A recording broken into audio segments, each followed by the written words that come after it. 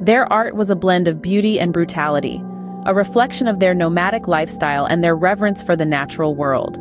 Gold was their preferred medium, its malleability and durability allowing them to create intricate designs and motifs.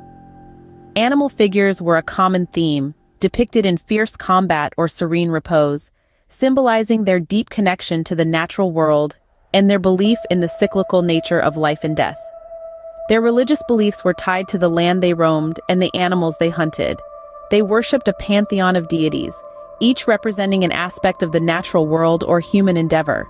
Burial practices were elaborate affairs, with the deceased placed in kurgans or burial mounds, along with their possessions, and sometimes their horses, believed to accompany them to the afterlife.